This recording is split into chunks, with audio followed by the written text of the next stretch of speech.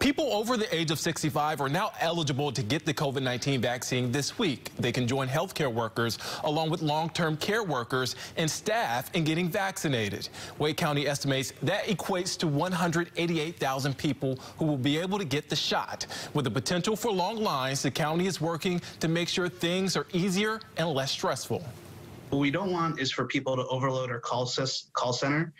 You do not need to be the first person to call to guarantee your first dose. The county is partnering with hospitals and other systems to provide those appointments.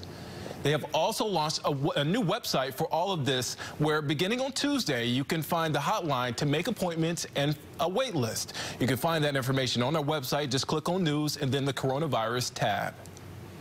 Durham County is also moving to phase 1B of the vaccine rollout this week. The health director says staffing is being added to help speed up the process. One of the challenges, though, the county has been dealing with is getting the vaccine to healthcare professionals.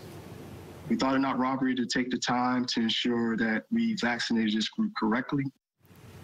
And at least 2,000 seniors have already been vaccinated at Duke Health.